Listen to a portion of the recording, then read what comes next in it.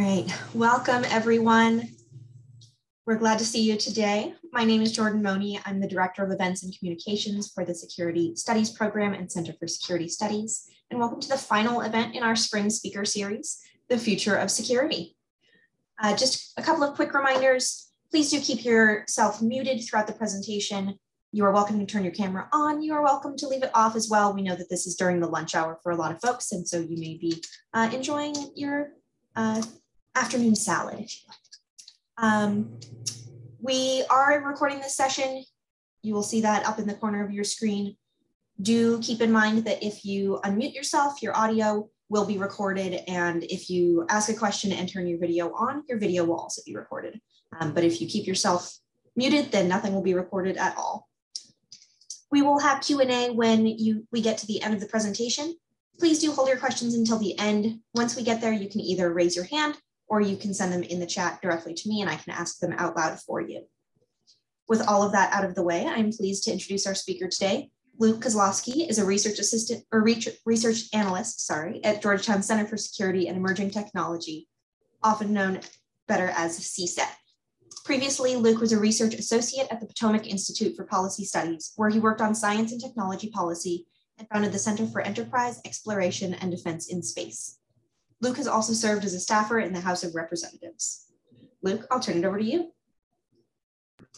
Thank you so much, Jordan. Thanks for having me and for that lovely introduction. So today I'm going to be talking a little bit about training tomorrow's AI workforce using community and technical colleges. I'll give you an overview of our work on this and then we can move on to some questions, or if there are no questions, we can just steal back half an hour of our day and enjoy this lovely weather. So I'll start with a little bit about CSET for those who might not be familiar. So we are a nonprofit, nonpartisan think tank, and we're actually situated within the Walsh School of Foreign Service here at Georgetown. We try and bridge the gap between security and technology and policymakers to give them data-driven analysis to help inform their decisions. So we've focused largely on AI over the last 3 years. We're fairly new, but we're branching out into other areas like biosecurity. So within that, my focus is specifically on AI workforce issues, which brings us to our topic today. So we're going to start with 3 questions. First, what's the AI workforce? Second, why do we care about it? And then 3, how do we grow and strengthen it? Next slide, please. So first, what is the AI workforce? So answering this question was one of the first things the workforce team did at CSET. So we decided to consider the entire team of people needed to design, develop, deploy, and acquire AI-enabled tools and capabilities. So due to this expansive definition, this includes both technical and non-technical talent grouped into 4 different categories. So in a nutshell, the technical team on the top there builds the nuts and bolts. The product team on the bottom right helps in the design and production process. Those are people like product managers and UX designers. And the commercial team works to scale, market, and make sure that these applications make money. So within the technical team, there are 2 categories, 1 and 2. So technical team 1 is that PhD level research scientists and others like computer engineer and data architects and coders. And these are the real, no kidding, top tier talent. So technical team 2 are those that possess AI related skills and competencies, but might need some minor training to work on AI development teams, but they can. So after we define the AI workforce, we found that it consisted of about 54 different occupations and currently consists of about 14 million people, which is about 9% of the total US employed. Next slide, please. So why do we care about the AI workforce? This is something we hear from a lot of policymakers when we brief them. And the short answer is because without an AI workforce, you don't have any AI. But on top of that, cultivating a leading AI workforce was a strategic focus of the DoD's 2018 AI strategy, which also recognized just how critical AI will be strategically in the future. It's also already unique in how widely adopted it is, and this is only going to continue as it continues to develop. We already use AI in our daily lives, even if we don't realize it, and many critical sectors have extensive AI capabilities embedded within them, even in industries you don't hear often about. So that's like finance and agriculture and entertainment and all the normal tech ones that you might think of immediately. So on points 3, 4, and 5, because of the both technical and non-technical talent needed for AI creation. AI education is a lot broader than just STEM or computer science, where a lot of the conversation is focused. And then 6, there are places where policy can address some of the market gaps and failures. So for our workforce, we just need better talent and pipelines. And then for education, AI is really not a priority, especially when competing against other areas of attention in the education sphere. And furthermore, like many schools are still trying to work on implementing computer science education after many years of effort.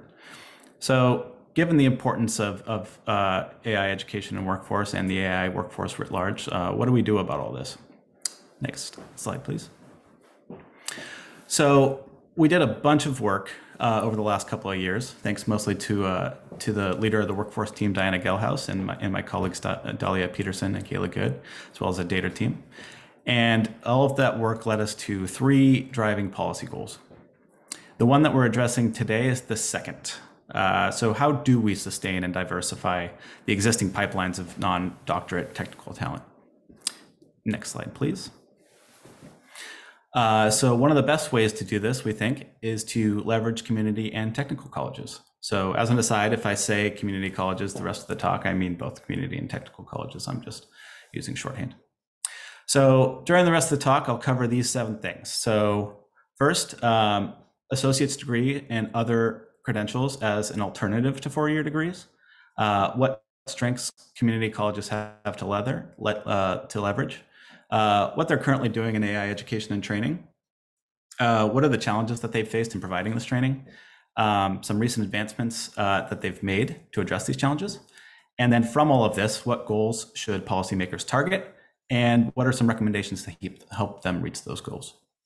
So on to the first subject, the value of sub-baccalaureate credentials. So oftentimes in conversations about the AI workforce, you almost exclusively hear about technical team 1. That's that PhD level or 4-year master's degree students of computer engineers, software developers, et cetera. In many cases, that's perfectly reasonable. Many jobs in the AI workforce do require a 4-year degree or higher. However, there are also many that do not. We did a lot of work analyzing the workforce, and about a third of the AI workforce actually doesn't have a 4-year degree. For context, about 60% of the total US workforce doesn't have one. That means that not all jobs require a 4-year degree, even in artificial intelligence. In fact, even counting just those technical categories of workers, there are still about a quarter of those categories in the AI workforce who do not have 4-year degrees. So not only that, but as we talk about later, ensuring alternative pathways to quality jobs other than 4-year degrees as a pathway is part of a broader effort towards lifelong learning using something called stackable credentials. So this is so important because requiring a 4-year degree for jobs that don't actually require a 4-year degree just leaves a large group of hugely diverse talent behind, which is bad for the economy, it's bad for our national security, and it's bad for the workers who are left out. So community colleges are providers of these sub-baccalaureate credentials, but what other strengths do they have? Next slide, please. So the chart on the right is a breakdown of some of the demographics of community colleges. So in a nutshell, community and technical colleges serve traditionally underrepresented populations, and they offer a stepping stone to both well-paying careers that don't require a 4-year degree and those that do if they transfer into a 4-year program. So we considered about 1,700 community and technical colleges in our research, and they gave out about 900,000 associate degrees in 2020 and 700,000 sub-baccalaureate certificates. So as you can see by the chart, they serve a very diverse population. So non-white students made up over 45% of the population of students, and over 62% of the students were part-time. That's compared to only 19% at 4-year colleges. They also have a way higher population of adult learners. They're also flexible and affordable. Most public schools accept almost all applicants and are way less expensive than 4-year colleges, reducing student debt loads. They're also located all over the country in urban, suburban, and rural districts. So for students with a full-time job, or who are the primary caretaker of their family, or who can't attend an expensive school far from their home, or anything else that many Americans have to deal with, community colleges offer a chance at education and training and upskilling and switching to new careers. Speaking of which, they offer a range of career and technical education programs. These can be credit or non-credit training for specific employers, and many two-year institutions offer specific CTE pathways that teach field-specific competencies that are a great path to middle skill jobs. And last but not least, it's that stackable credentials that I talked about. They can embed them into many of their program options. So these are incremental awards that allow students to demonstrate competency in a certain skill or ability. They're designed to make students employable, and each credential can be stacked in the pursuit of further credentials. For example, a student might earn a skills certificate in machining, which may lead to a job, and then they can return to school at their own pace and apply those credits that they earned to an associate's degree in like advanced manufacturing.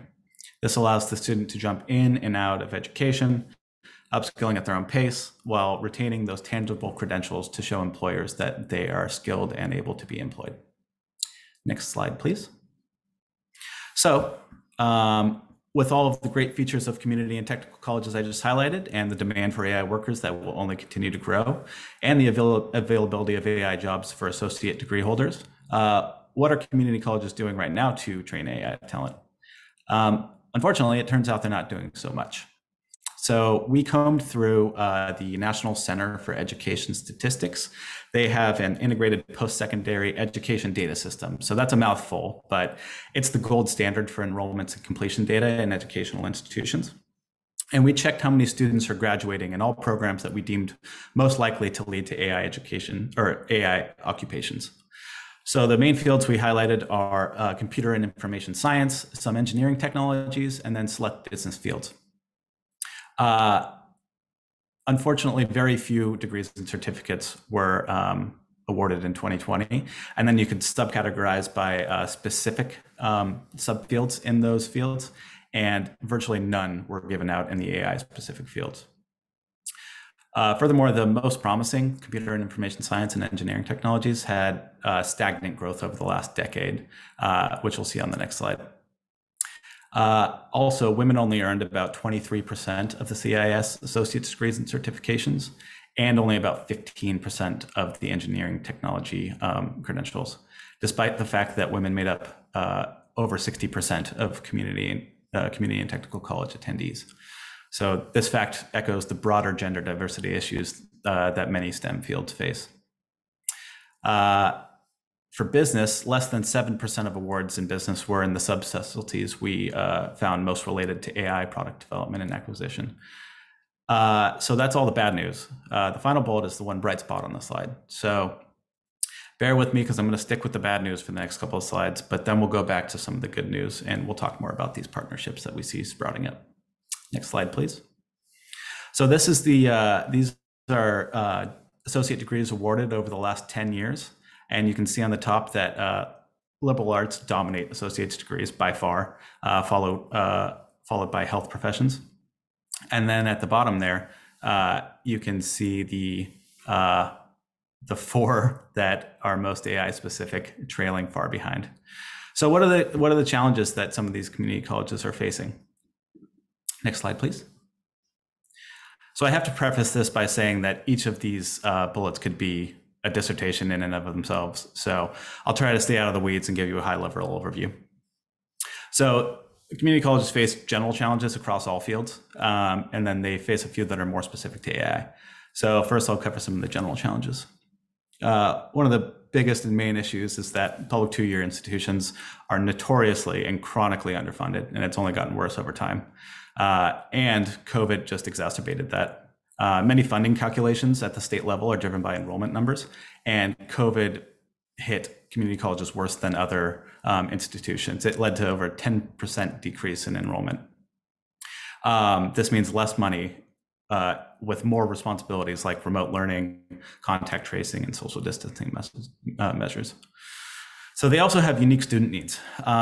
The needs of community college students often vary drastically from those at four-year colleges.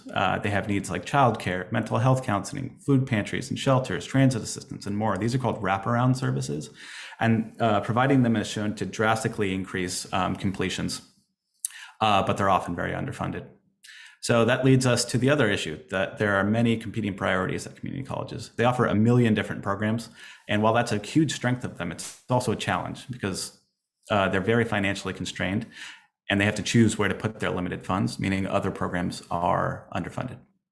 Finally, the CTE programs I mentioned before can be very promising when implemented well, but when you have limited funding and sometimes poor execution of these programs, it can lead to lackluster outcomes for students so they don't get jobs. So all of these factors lead to the overarching problem, which is persistently low completion rates for community colleges. The rate of attaining a credential within 3 years was just 33% for attendees. That fact is constantly pointed out by critics of community colleges, but they often lack the context that is necessary to know why they're so low. So there are other features that are also challenging for AI-specific programs. So one issue is getting good teachers for STEM fields, an issue that my colleague Jack Corrigan is doing some great work on. Another is that students have college readiness problems. So prerequisite courses like calculus, for example, keep students away from these programs or drive them out if they attempt them. Furthermore, echoing the previous problem, women also face larger barriers in AI education, mimicking the trend in other STEM fields, where social and cultural factors push women out from an early age. Community colleges are often very focused, both internally and through pressures from external stakeholders like policymakers, on transferring students to four-year colleges. It's that classic, go to community colleges for 2 years, get your liberal arts focused core classes out of the way, and then save some money and then transfer to a four-year school to finish your four-year degree. Despite this focus, transfer success rates for STEM are very low, and it drives focus away from programs that can lead to good jobs right out of community colleges. So that was a lot, I know, and that was all challenges, but believe me, there is some good news. Next slide, please. So some innovative schools, some education researchers and interest organizations have been working on ways to address these challenges and others, and there's been some very promising advancements. So I'll give a quick overview of some. So the first is guided pathways, which is meant to increase student completion by coupling predefined meta majors with intense advising and job coaching. So this directs students to a broad career field with multiple pathways to choose from. And it helps students who might not be familiar with the college process and overwhelmed by the million classes and courses and programs that they're presented with. Pathways lead directly to credentials in many cases that can be stacked towards further education or a job. Another is co-requisite education. So this is addressing that college readiness issue, like the calculus classes I mentioned. And it gives students extra support as they take those entry-level courses in particularly challenging subjects. And there's a million different models for this. Some of them are more effective than others, but there's a lot of great work on which ones seem to have shown progress and how to do them. So another is holistic advising, and this tries to get out ahead of issues that may lead students to drop out, and it provides them upfront academic and career counseling and leverages something called early alerts to intervene when students show early signs of struggles in their class, like they're missing classes, they did particularly poorly on a quiz or an exam, things of that nature. The final one is continuous improvement. So this is a little bit more rare and it requires a fair amount of work, but it has shown signs of working very well. So it leverages data collection and analysis to assess the programs that are in place, student performance within those programs, and then efforts at mitigating challenges that pop up. So this practice emphasizes frontline educator experience very heavily. In providing the solutions to problems and then test what is actually working. So not only are those general advancements promising, but there's also been, over the last 3 or 4 years, a bunch of industry partnerships with community colleges started by some of the biggest tech companies. And some are larger or more robust, but many have promising features. And it's showing that these big tech companies are aware that they need to leverage community colleges and are willing to put in some of the work needed to do so. So I'll run through a couple of the features. You can find information about all these programs online, but Intel is providing community colleges with over 200 hours of AI educational content spread across 4 different modules, as well as over 60 hours of teacher education so that they can teach classes. Amazon will give AWS ready to teach cloud computing curriculum for educators, and training for faculty to become accredited AWS instructors. Google, through its Grow with Google initiative, is providing access to curriculum that they developed in partnership with Coursera internally to all community colleges. And then Microsoft is providing every community college across the country access to free curriculum, educated training again, and then tools for teaching. So not only that, but many of these programs are embedding stackable credentials within them that in many cases can lead to either a certification or even an associate's degree. And in the case of Intel, they actively partnered with state and local organizations, as well as community college administrators and faculty, to make sure that these materials were properly embedded into curriculum that worked well. Next slide, please. So given what they're currently offering, given the challenges that they face and the advancements that are underway, we looked at all that and we arrived at 2 policy goals for policymakers. The first is that states, institutions, and industry should work together to create AI-specific degree and non-degree credentials that are accepted by employers. So I haven't talked much about that last part yet, the employer acceptance of credentials, but that is a critical component and a very difficult one. Credentials are absolutely worthless if they do not lead to jobs, and if the if employers are not willing to accept them as a marker of competency. And frankly, the credential market right now is the wild, wild west, with thousands of different credentials available, and no one seems to be sure exactly which ones outside of a handful are worthy of getting. So that's a huge thing to work on. And then the second goal is to get more diverse groups to start and finish AI programs. So institutions with employers should prioritize those programmatic advising and early outreach changes that use the best practices that we just highlighted. So given these goals, what can policymakers do about it? Next slide, please. So we came up with 5 recommendations to help leverage community colleges. The first recommendation is for the White House, and we recommend that the National AI Initiative Office, which is within the Office of Science and Technology Policy in the White House, they should coordinate with the Office of the First Lady to establish a strategic line of effort. We brought up the Office of the First Lady in particular because given her years of experience as a community college instructor herself, and then also as an education advocate.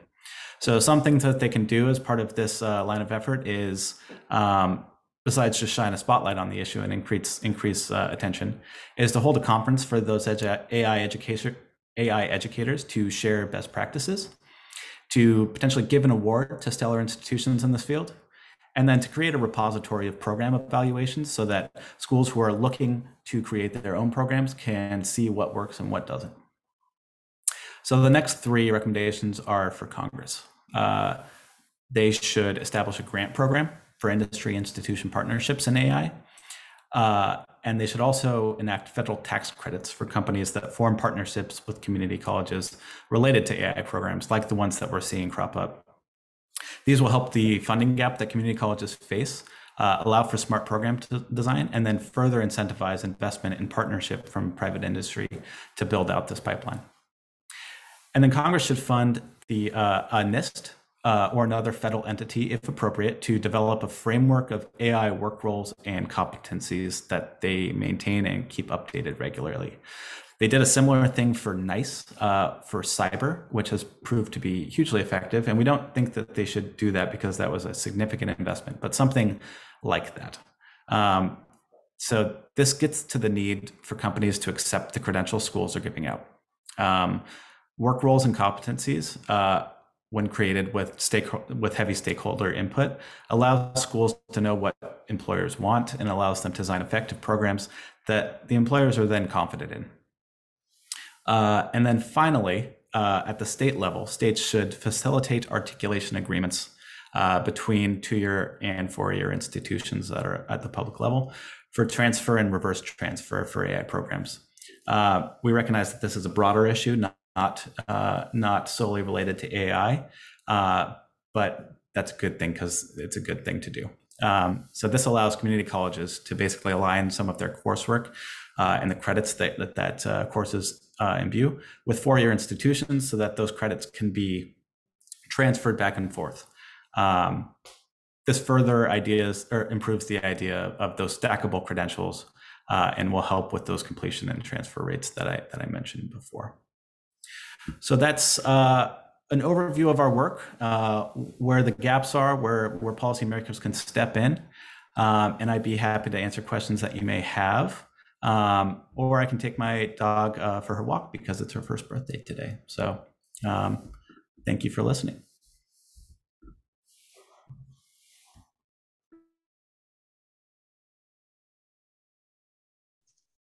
Thank you, Luke. Once again, folks, if you have any questions, please feel free to use the raise hand function. You can also put them in the chat and I will ask them out loud on your behalf.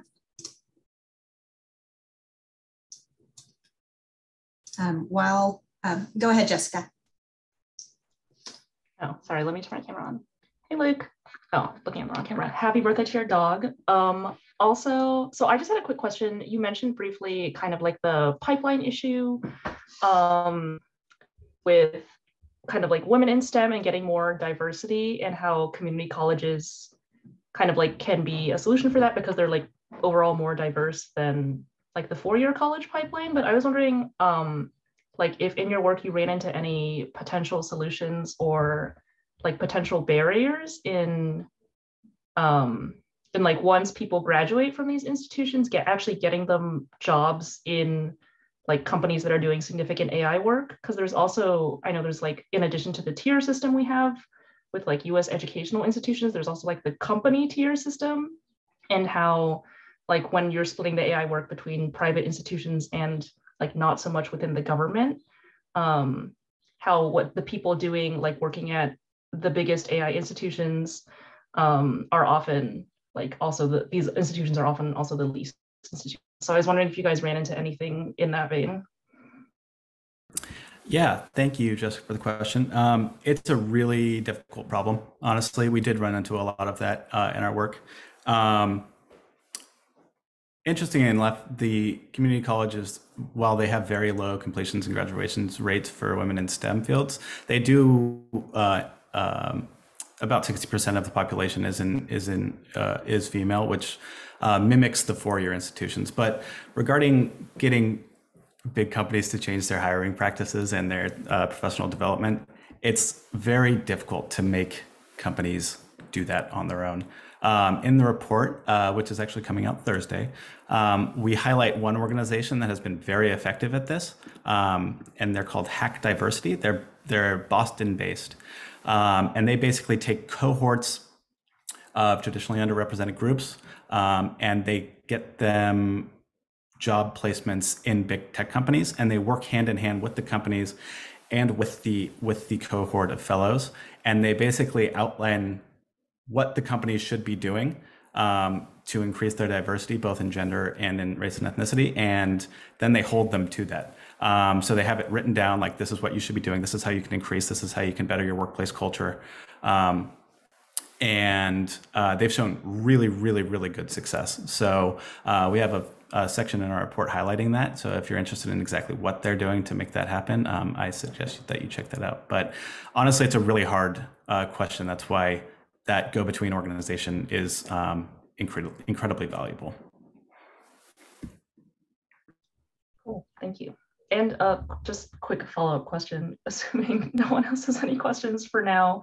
Do you think kind of like pushing the AI angle is an effective way to increase funding for community colleges?